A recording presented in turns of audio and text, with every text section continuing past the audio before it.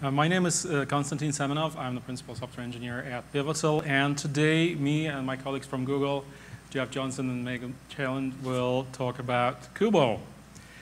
So what are we going to talk about? First, I will give a brief introduction to BOSH.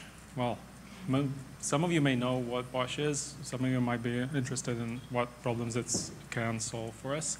Then Jeff will talk briefly about Kubernetes and explain what problems that solves and how it could be useful to Cloud Foundry community. And then Meaghan will explain how Kubo brings both of them together to our mutual benefit. Then we'll give you a demo of how Kubo handles VM failures with an example application and how does that propagate throughout the whole stack. And while we're doing this, there will be some time waiting, so we'll discuss the project roadmap, and then we'll tell you how to contribute to the project. So let's kick off.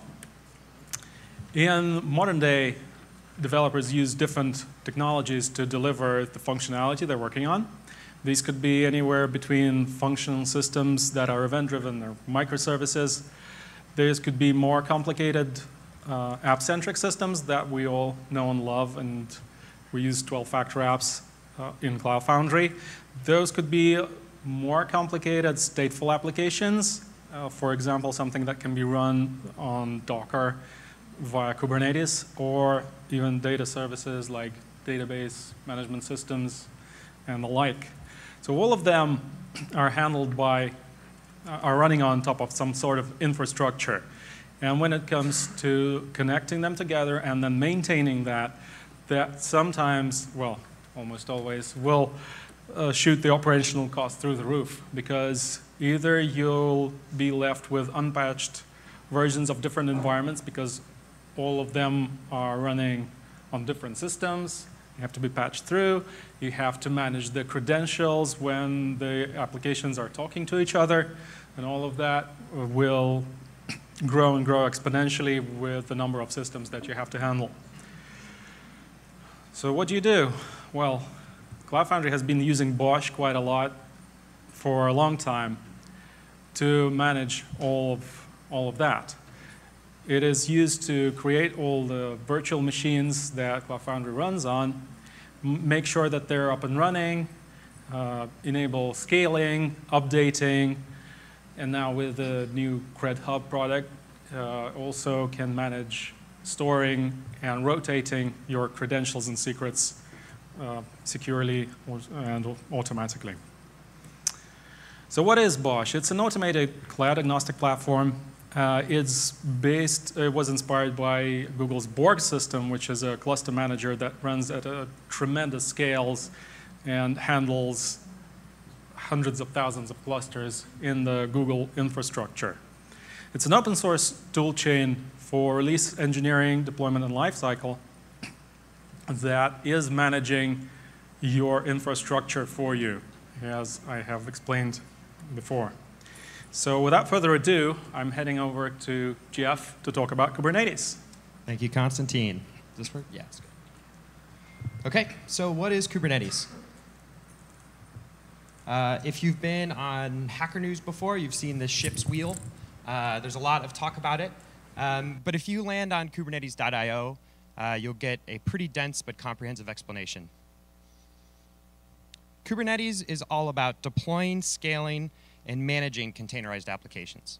If you think about a containerized application, I like to think of it as just a binary blob and some metadata that you can run in a pretty reproducible way. But you don't just have a container. There's not just a single instance. There's not just a single service. It's a whole network of interacting pieces that work together, and they have a lot of these problems around how do you access them, manage them, update them. Kubernetes is all about that orchestration and management. Where you would use a system like Kubernetes varies quite a bit, but there are a few ones that really stand out. An excellent use case are commercial off-the-shelf applications. So let's say you have this C++ program with a whole long tail list of these binary dependencies. Well, sticking that in a container is a much more convenient way to run that and run it reproducibly. If you can just pull it off a Docker hub, very easy way to get the software. Some apps have very specific hardware, scheduling, and networking requirements. So a CF push would not suffice if I need to say, this is today, I need to say that my machine needs 10 GPUs and it better not run on the same machine as this other little node. So these little very special applications. And the last bit is when we're talking about data services with persistence. This is sort of an evolving area in Kubernetes, but we'll show you how you could do that today. So this is a bit of an eye chart, and I apologize, I'm not like a graphic designer. But here's a few core concepts of Kubernetes that we're going to look at just to get some of the terminology and sort of understand how Kubernetes talks about these containers and connects them together. So if you look at the bottom row, we have 3 pods going across. The pod is a set of running containers. So our pods here is an image, CockroachDB. It's just an image from Docker Hub. And it has got some metadata on it. So app equals CockroachDB, just arbitrary key value. Now, with those 3 running pods, above them, we have a service. The service is how we're going to expose these applications. So the service gets a name, and it gets a selector. The selector is the same as our DB, coincidence, and it's got a name. What this allows us to do is dial it within the cluster, get DNS resolution, and route traffic directly to a healthy pod. So if we go up a tier, we've got our front end, which just think of it as a stateless app. That's able to access it over the container network, access those services. In our case, we use Flannel, but you can use anything here. Kubernetes is not that opinionated about it. One more layer above our guestbook pods, which is just like the one below, is a service with a node port. Now, Kubernetes has a lot of ways to expose services externally to the cluster. And we're not going to go in a lot of detail about that, but node port is one that says, okay, if you hit any VM on this port, I will route you to this service. Somehow you're going to do ingress into there, and you've got a service. Now, this is how sort of the concepts play together. But in practice, Kubernetes is just a collection of running user space applications. So if you look on the far left, we've got our control plane. The control plane has a master node. That master node runs an API interface, as well as a scheduler, which decides where it's going to run the work. And that's all stateless and connects to a database, which uses etcd, which stores all the actual state for the cluster. We then have a set of workers who actually do something in the cluster. They're actually running your work. And they also run a few services on there, like the container overlay network, Flannel, and kubeproxy to help set up some IP tables rules. Somehow that gets to the internet, and folks can consume your Kubernetes services. So that's sort of the whirlwind tour of Kubernetes. I'm going to pass it off to Meaghan, who's going to talk about how you can combine BOSH and Kubernetes.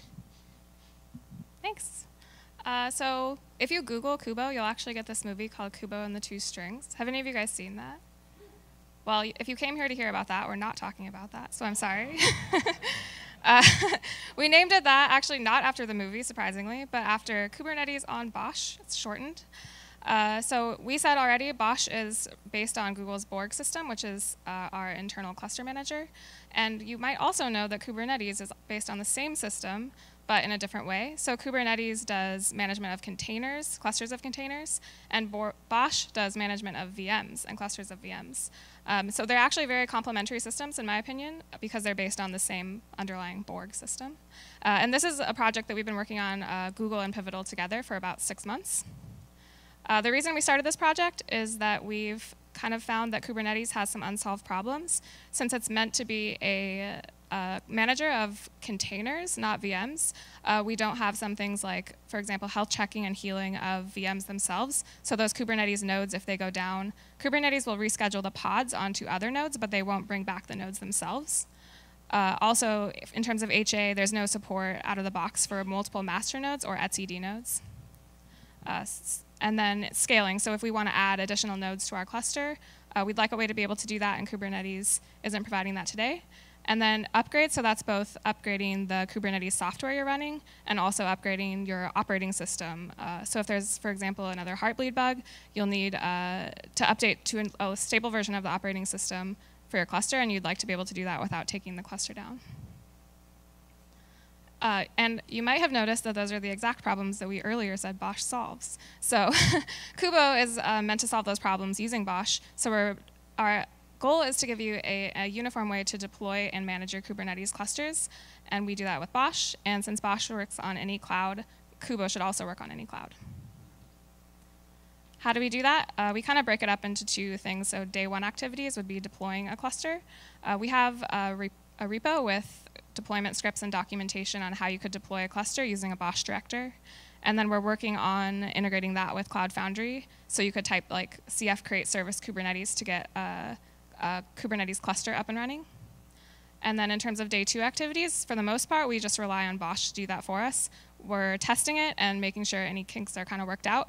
But BOSH does the self-healing of VMs and monitoring via the BOSH agent. Elastic scaling for clusters, rolling upgrades, so we're continuously updating Kubernetes version to later versions.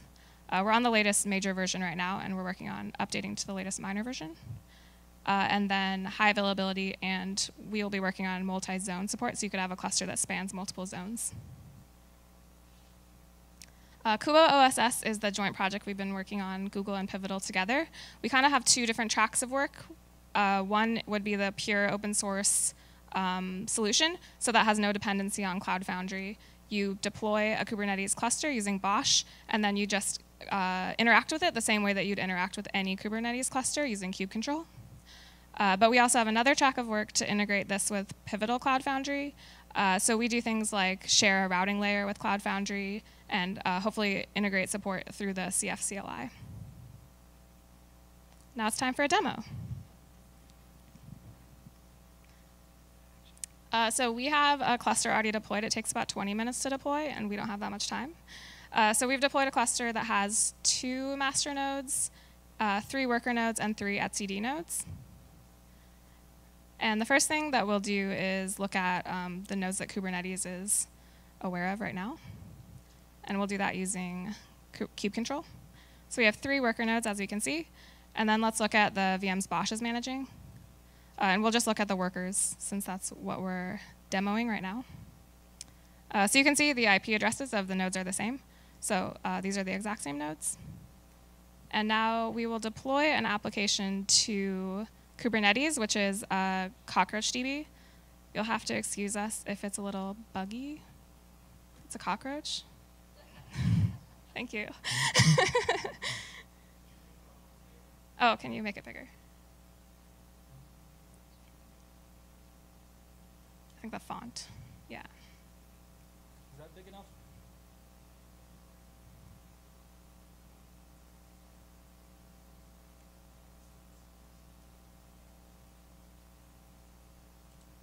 Okay, so let's deploy our database application to Kubernetes.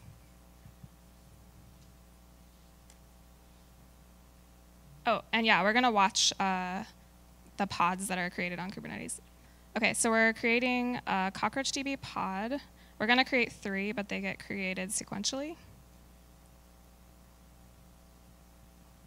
And the reason we're deploying this to Kubernetes is because Cloud Foundry doesn't support CockroachDB, but we want to use that for our application. So we're going to use the 2 together, and we're going to deploy a front-end application to Cloud Foundry in just a minute.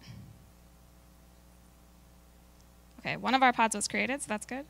Now we're creating the second one.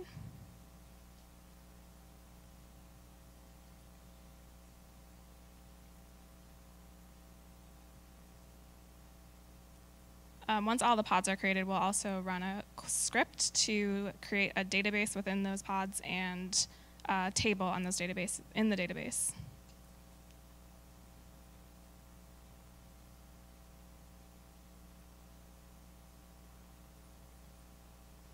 It takes a second.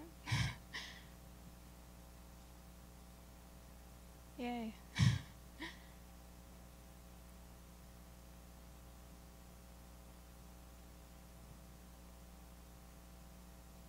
Cool. So now we can create our database and the table.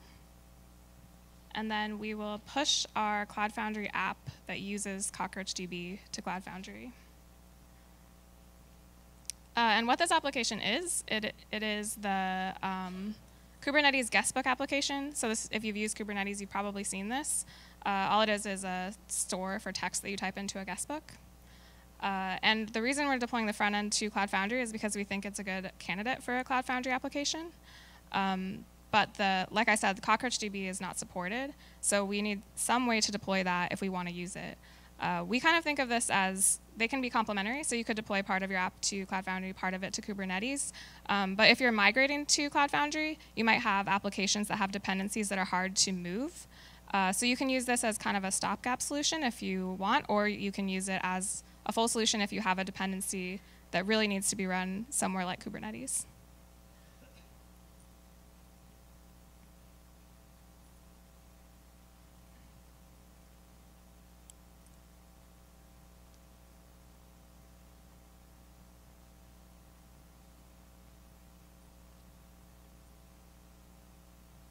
Cool.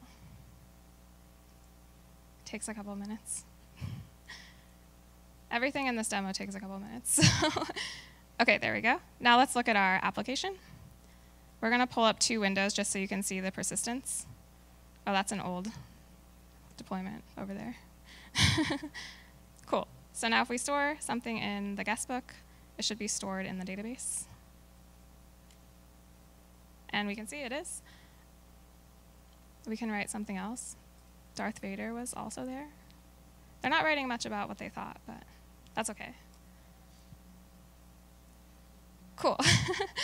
So now let's see what happens, how these 2 systems play together if we delete one of our worker nodes.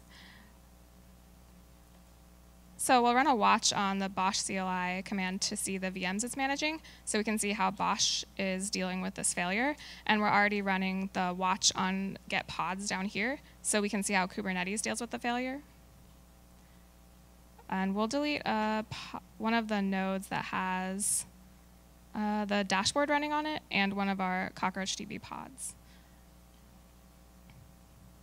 We have to get the name of it from this, so.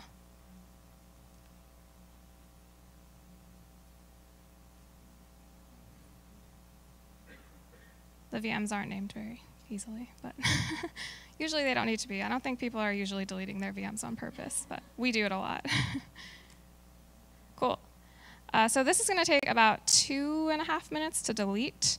Google has really fast VM boot times, but not really fast VM delete times, which is probably the place that you want to optimize, but depends on what you're doing, I guess. Not in this demo, but that's OK. So let's talk about what's happening here while it's deleting. So this is the current state of our cluster. We have 2 masters, but you can ignore that part. We have 3 workers, and the green tiny boxes that hopefully you can see are our CockroachDB pods. And then I just put this purple pod in here to represent the Kubernetes dashboard. And right now, we are blowing up that worker node. So we're going to end up in this state, which is not where we want to be. We have 2 replicas of our CockroachDB and only 0 of our dashboard. So what will happen is Kubernetes will notice that those pods are gone. So it'll reschedule the dashboard onto another node, which is great. We asked the CockroachDB pods to all be on different nodes, so it won't reschedule that one. It'll just be mad for a little while. And then our BOSH director will activate. It'll notice that the VM is gone because it can't contact the agent that it's running on that VM. Then it'll wait a couple minutes to see if it's going to come back on its own. Well, I think it waits like 30 seconds. I believe that's a setting in BOSH, though. And then it'll start creating the VM. Like I said, it takes about 30 seconds to create a VM. Then it takes a couple more seconds to install the BOSH agent on the VM. And then it has to run all of the jobs, like the kubeproxy and kubelet, on that VM to make it part of our Kubernetes cluster again. Once the node is back, Kubernetes will notice that it's there, and it'll be like, yay, I can schedule that pod again. And it will. And then we'll be back in the state we were in before. Our dashboard will probably stay on that other node because it doesn't matter where it's running. But we'll be in a happy state again. So while we're continuing to wait, do you want to talk about the product roadmap for a bit? Yes, thanks, Meaghan. So while we're waiting for something to happen, BOSH and Kubernetes both noticed that actually our machine is gone. I can briefly talk you through the roadmap, what's at the top of our backlog right now. and I will be pointing out when something fails. As you can see now, the VM that we've killed is now not recognized any longer by BOSH as a running VM. So it's now suspecting that something went wrong. It will disappear in about 20 seconds, and a new one will boot in another 20 seconds. In the meantime, I can tell you about the networking that we have planned. So many before you start, if you notice, the CockroachDB pod is now unknown by Kubernetes. And if we could see the rest of this, you'd see that the dashboard was recreated on a different node. Also, G-Cloud has finally reported that it has deleted the VM. Yes. OK, so networking. Most of the Kubo clients would be really interested in exposing the applications they are deploying to Kubernetes to outside of the Kubernetes cluster. At the moment, we have two ways of exposing that. One is through the CF routers, another is through IaaS load balancers.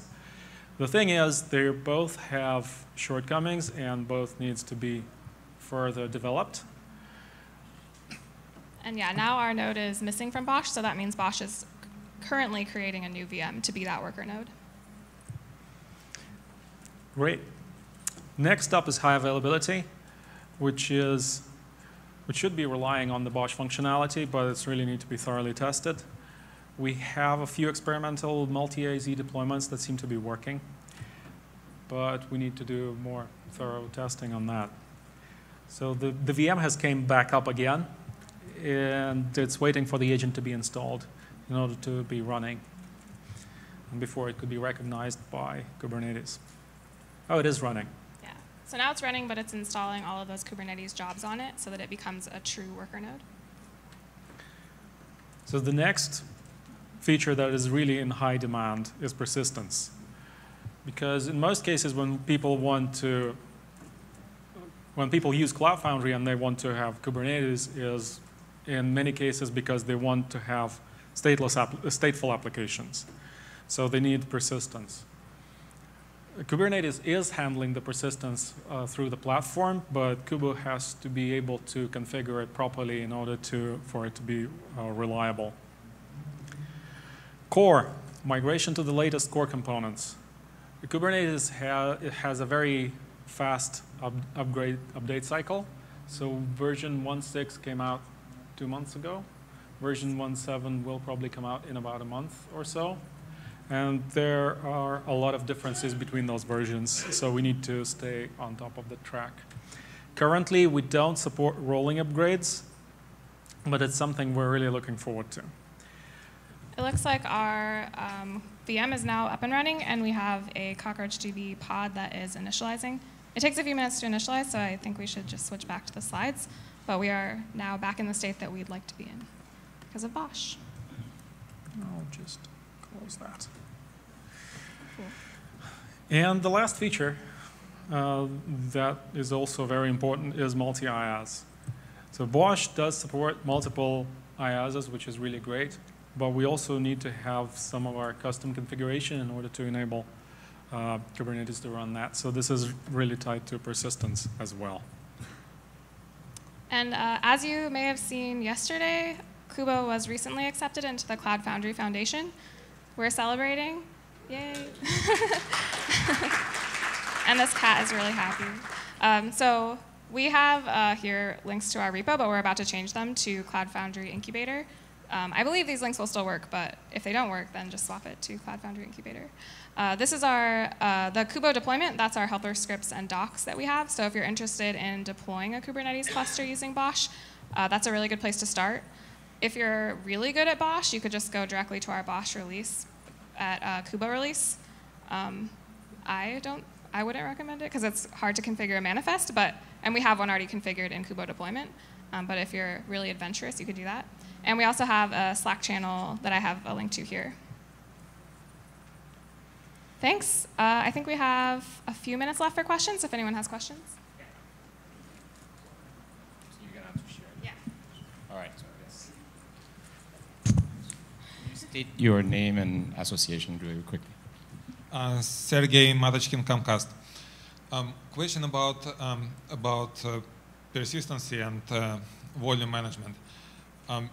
Last time I checked, you were focusing on a cluster, right? Is the plan to have it more pluggable, specifically for installations inside data centers, not in a cloud? Something like a Scale.io and other backends to use.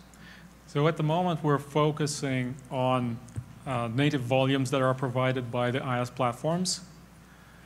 And we're not focusing on other solutions right now.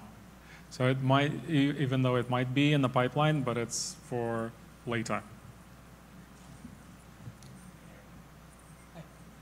What version of Kubernetes are you allowing to deploy together with? Sorry, can you speak up, please? Can you hear me? Louder. Okay. What version of Cloud Foundry, the Kubernetes, allowing it to deploy through CF? And there was 2 statements you made. Okay. Can everybody hear? My question was like, what version of Kubernetes were you allowing to deploy through CF at this time? Because you made a 2 statement. You can add scale masters, you can add scale etcd. That is totally wrong. I mean to say the version 1.6.2 allows that way to scale masters in multiple nodes, and then you can also scale etcd, the quorum, into multiple nodes or multiple masters. So if you answer that question. The version of, at the moment, of Kubernetes, I think is 1.6.1 is the current version of Kubernetes, but we're planning to update. And Okay, additional questions? Yes? Yeah, I can. Okay, you can shout it. So do you guys have any plans to use auto-scaling features of the cloud native stuff? So auto-scaling. And you are Chandra from? Yeah, we don't have auto-scaling right now. The way you would scale now would be to update the BOSH manifest with an additional number, and then BOSH will kind of do a diff of what you want and what you have and scale that way. We haven't talked about auto-scaling, but that would be cool. Yeah. That is one of the problems we are facing today. So each time we want to add additional nodes, we have to go through BOSH and then keep doing all the work. Yeah. BOSH can provide, say, AWS auto-scaling, I can just put my additions and it can do it for me automatically. So I'm curious about that. Fully Yeah, automated. Also, like our prioritization process is a lot based on what people are asking for. So, I mean, the fact that you're asking that means we should probably talk about it. There are a couple more questions. So one here. Hi guys, from Accenture. I think this is great and solves a really big problem, but I have 2 questions. How do you keep it from falling behind from like Kubernetes? As you mentioned, it's fast paced. And the second part is, how do you prevent it from exposing like limited set of features? Like you mentioned, like there's a persistence that's still not there and other things. So I think those 2 problems would continue. So what is like overall strategy to make this kind of like a default way of deploying Kubernetes? Yeah, I mean, since we're in a pre-alpha state right now, we're obviously missing some things. In terms of keeping Kubernetes up to date, right now we're just manually updating the binaries. But I think it'd be cool if we could do like an automatic system that do that, like a pipeline, a concourse pipeline or something, which I think we've started talking about a little bit. So I don't think you could do that for major versions maybe, but at least for minor versions. And then your second question was? Oh, yeah, right. So I think the thing we're missing in Kubernetes right now is that we don't have these like cloud provider packages, so it can't provision cloud resources right now, but we're actively working on that like this week. So hopefully once we have that in place, we'll be able to provision things like load balancers or the persistent volumes. One last question, Edith? Okay, Jeff has to go, but Konstantin and I are going to stick around after if you have questions too. No worries. So quick question. So there is BOSH, which I'm really a big fan. And then there is InfraCrit, and there is also COPS. So my question is that mean that COPS is done, is gone? And like, can you expand? Oh. Do you say COTS? COPS, K-O-P-S, like the way you actually install today Kubernetes? There are different installs. Oh. Not necessarily. I mean, some people I think are using Kubernetes in different ways. This is really more for like production workloads, I think, and things that really need something to manage Kubernetes. I don't know that every use case requires that, though.